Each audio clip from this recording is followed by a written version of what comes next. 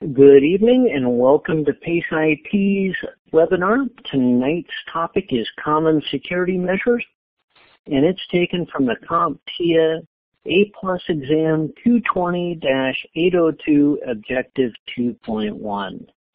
So what exactly is in that objective? Well, that's physical security. So that's implementing physical security to help secure your IT environment. And it also covers some digital security methods.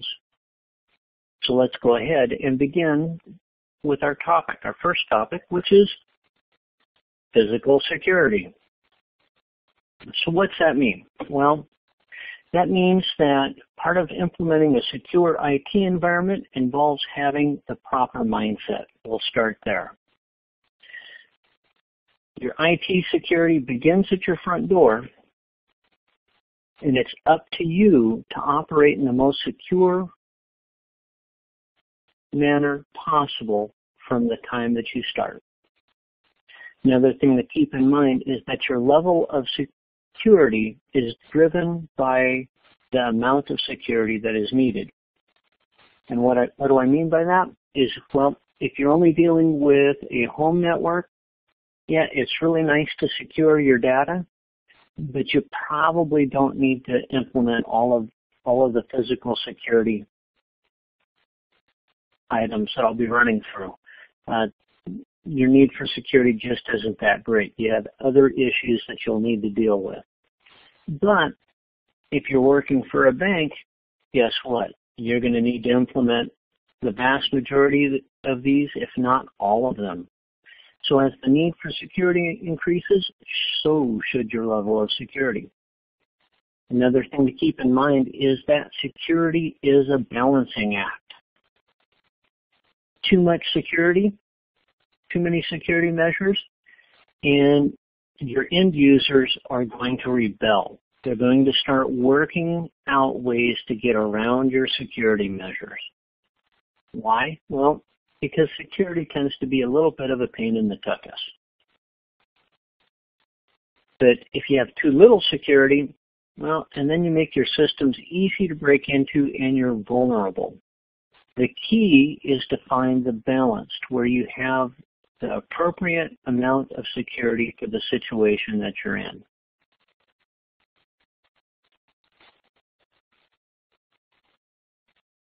Okay. So, back to talking about the mindset. Like I said, IT security begins at the door. It's up to you to operate in the most secure manner possible.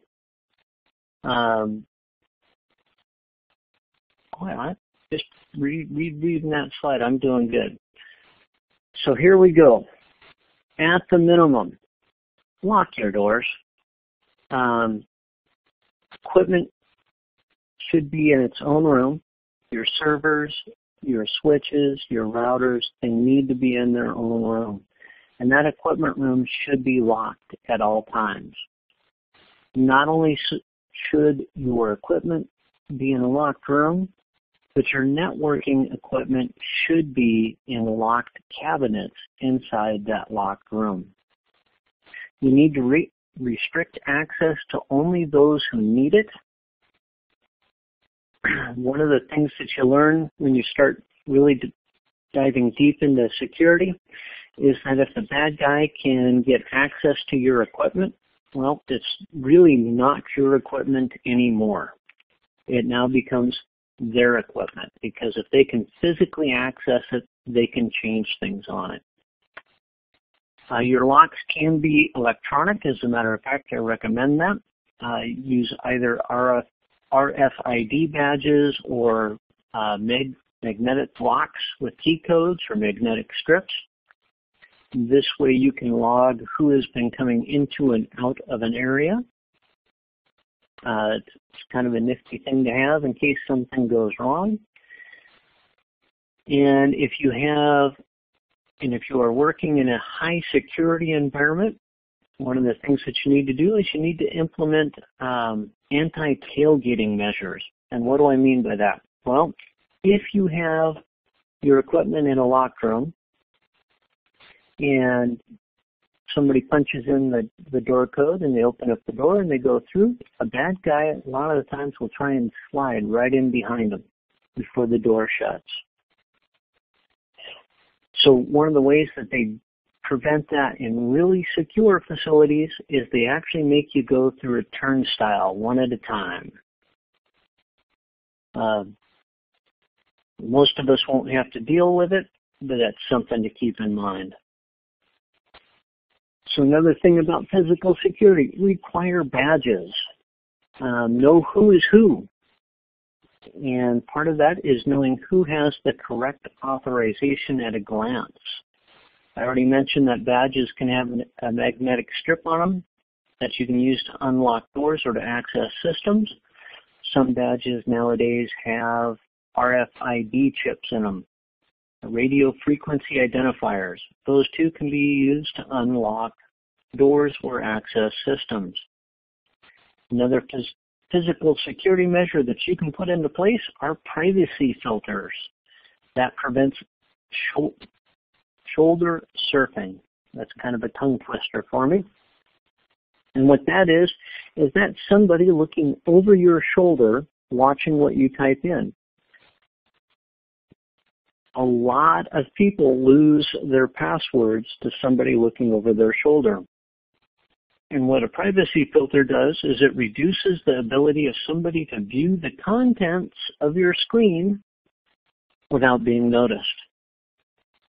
Also, you need to make sure that people are not watching you type in your password. A lot of people have really good memories, and if they watch your keystrokes, they can probably duplicate them. Okay, so let's move on. So let's go to biometrics. You could implement biometric. That's making people prove who they say they are. Fingerprints are a form of biometric. Retinal patterns, voice patterns, and facial recognition can all be used to authenticate the user. One of the things that I will tell you about biometrics is there are actually methods out there that can and will spoof fingerprints, facial recognition, and voice patterns. So while they're a bonus, they're a little bit harder, they are defeatable. So don't just use biometrics on their own if you're in a secure environment.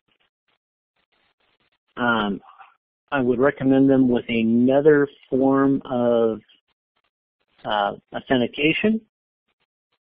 Make it multi-factor. Another type of biometric authentication that's coming along is actually your typing style.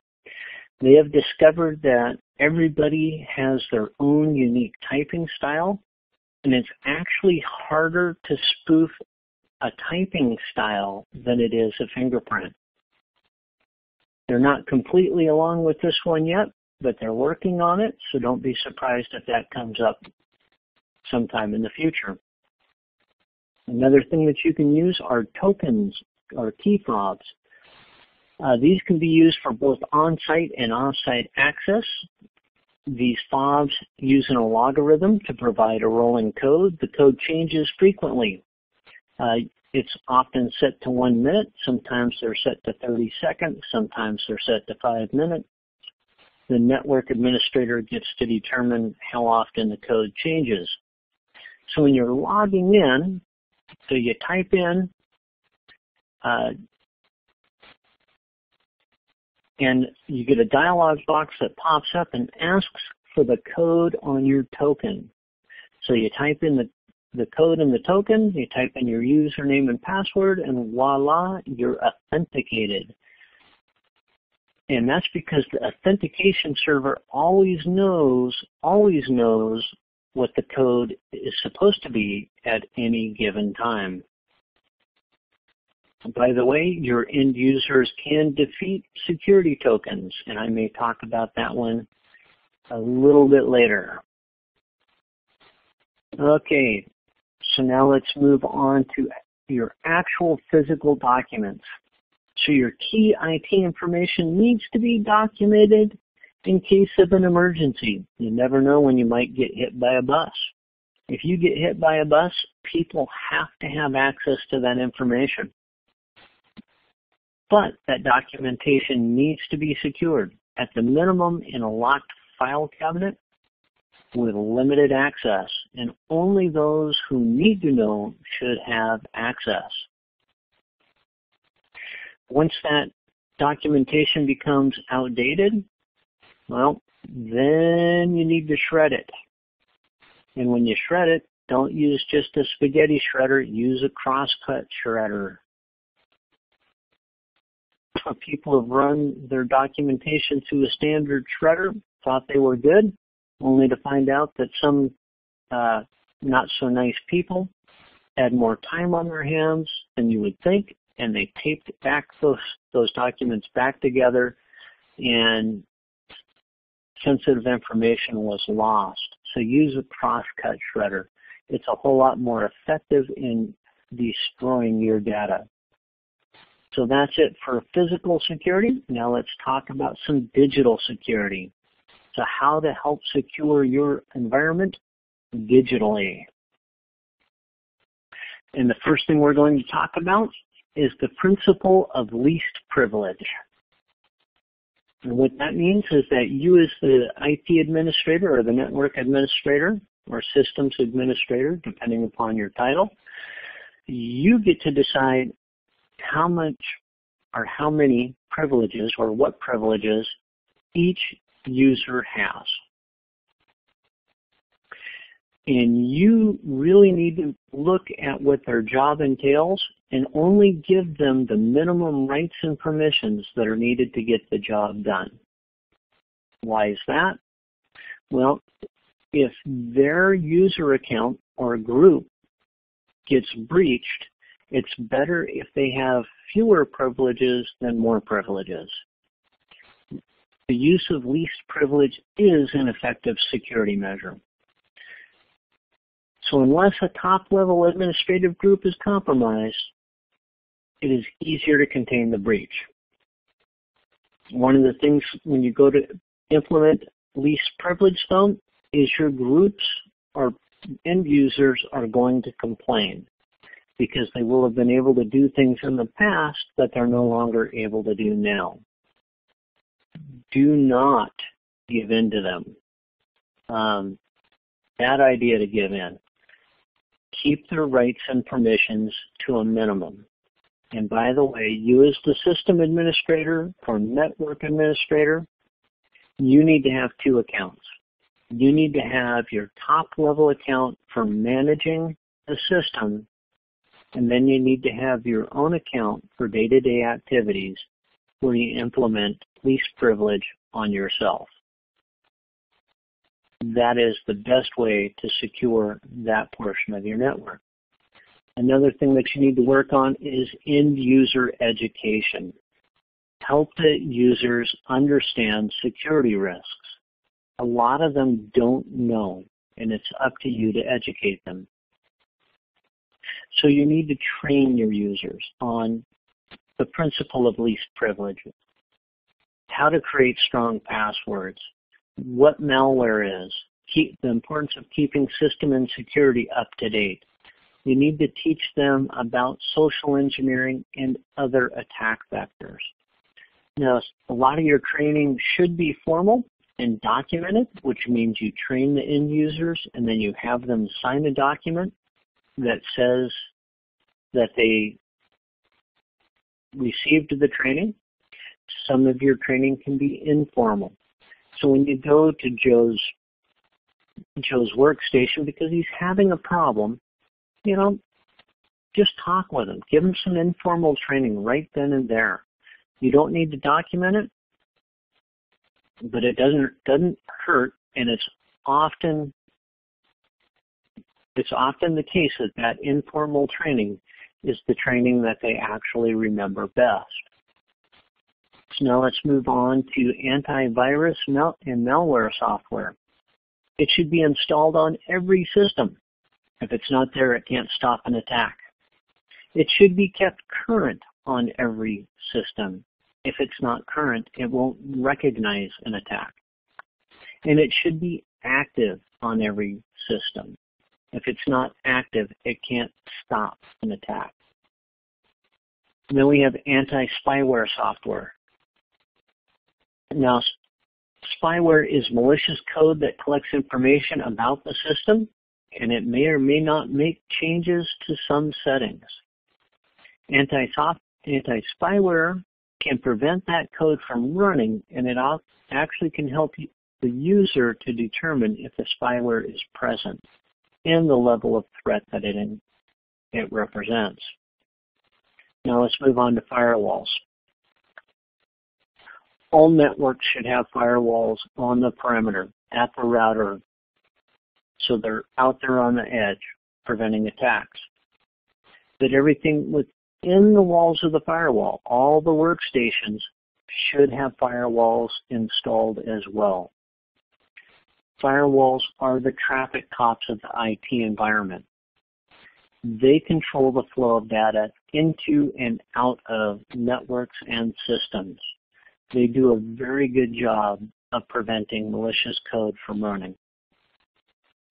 Firewalls are highly important, and everyone in every system should have a firewall implemented. User authentication should be implemented. There's 3 basic categories of authentication. There's what you know. That's username and password. What you have, security token or key fob are an example. And then there's what you are, biometric authentication. So everybody should have to authenticate to get onto your network. And the most effective means of authentication is actually multi-factor authentication. Use more than one of the categories above. A lot of people think, by the way, that if you make them sign in with 2 usernames and passwords, that's multi-factor authentication. Nope, that's single-factor authentication. That's only what you know. You need to mix the categories, okay? So what you know and what you have are pretty good. What you know and what you are good. You also need to implement a strong password policy. Require a strong mix of require a minimum length, mix of letters, numbers, and symbols, and make it so that passwords expire, and also make it so that you can't use the same password for like 10 times in a row. You know, you gotta, if your end users can get around that, but you gotta make them, they have to work at it, and pretty soon they'll quit working at it. Just don't make it too easy for them to keep using the same password. So ideas for generating a strong password. Well, password strength is determined by the length of the password, and it is factored by the number of possible letters, symbols, and numbers that are allowed. So just allowing for an 8-digit length password that can only have letters and numbers means that there are 8 to the 36th power possible combinations that a hacker needs to try. That seems like that's a fair amount. Guess what? It's not really that difficult, especially with some programs that are out there. What is more difficult is if you require a minimum of 8 digits, and you have to have a mix of letters, both lower and uppercase, numbers, and you have to have special characters. What that really does is that then makes the minimum password strength 8 to, I do believe, the 86th power in complexity. That's a whole lot tougher for that person to, or that hacker to crack. So now let's talk about strong password a little bit more. Something that you can do is you can think of a phrase. Think of a phrase like IT security is awesome. Now remove all the spaces and you have IT security is awesome. So then you can replace some capital and lowercase letters with the opposite. And then replace some letters and numbers with symbols. And if you look at that down there at the bottom, that is a fairly strong password. And then I put down right there, as you can see, that some password systems are now allowing for spaces, and that really increases the complexity of passwords. The phrase method that I just mentioned, or I just demonstrated there, is actually highly effective, and people actually remember phrases a whole lot better than they remember random letters and numbers. So if you're going to let your users generate their own passwords, I would recommend that you teach them the phrase method.